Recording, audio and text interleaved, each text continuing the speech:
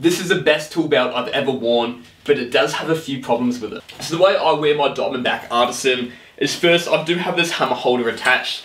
This sits in between my leg and in between a nail belt, and it has a cover the entire way so your hammer isn't knocking and grazing along your leg. I thought this could be quite annoying, but I actually love this function, especially since the nail belt kind of sits away from the body. It's not like the hammer is a squeeze to get in. It is attached with these two Allen keys. I did lose one because I didn't connect it properly, so you can change where this goes. So starting with the mitre bags, this probably has the least amount of tools. I do keep my tape on my right hand side. I find that I like pulling my tape out with one hand and my pencil with the other one, so the tape's kept here, and I do have my speed square tacked away in this pouch behind it. Next to the speed square, I keep my framing nails next to them. That's a dedicated framing nail pouch. I do have another sleeve after that where my phone can tuck into, and that stays there quite securely, which is a big must for me. You can't really use your pockets when your nail belt's covering them. The last pocket in here is where I just keep a loose handful of clouts. And also at the bottom of this pouch here, we do have heaps of little slots to put drill bits in. I do keep a nail punch in there, but I can put any drill bits in there, spade bits, spare pencils. It's got a lot of storage in this one nail belt. It also does have another ring at the back, so if I want to, I can place my hammer in there. That's more of a comfortable place where I used to wear my hammer, but once I started going with the sleeve, it's just far more superior. The only exception I make of that is I might put my hammer behind my body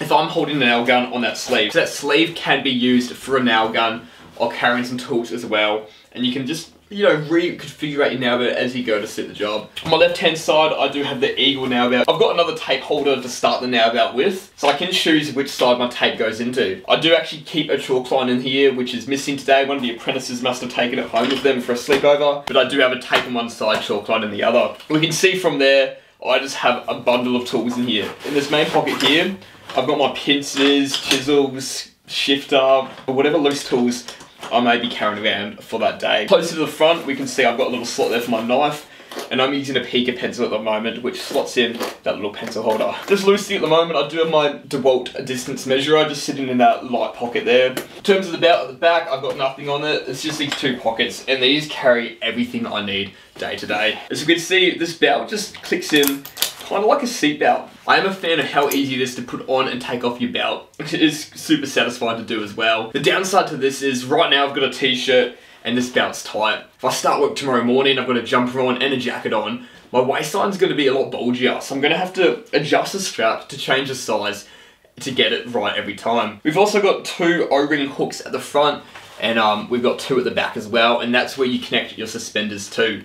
I'm not wearing suspenders on this right now. I don't own suspenders for this nail belt, and I don't think you need them using this Artisan Diamondback. I've asked a lot of my co-workers, everyone that's picked this belt up has been shocked. This is easily the lightest belt I've ever worn. Even with all my tools and hardware in it, it just feels so light and just easy to walk around in. This belt does cost $695 Australian. It is quite expensive, but these days if you want a high quality, good belt that's gonna last, that's basically the price that you're looking at paying. If you do want a Diamondback nail belt though, I'm going to help you out with getting one. The People's Tool sent me this one for free, and they're giving everyone a discount that uses the code DAVE5 on their website. Let's sledge just a little bit. I'm going to go into some detail about what I don't like. Starters, I did mention with my stiletto, I've got this rubber handle. It does get a bit wider at the end. When I want to put it straight into this hammer holder, with no effort, I just put it in there, and it's going to get stuck halfway. So it's about a 2 effort to put it in there and really push it down and send it home. Opposed to your typical just ring hammer holders, you just put it in there, drop it, and the gravity is going to do the trick. But you did hear me say that this is one of my favourite parts of the nail belt, so I'm contradicting myself. These rings at the back of the nail belt, so these are designed to hold tools, hold your nail guns. Although it's great that they built these 2 carry tools, the tools just dangle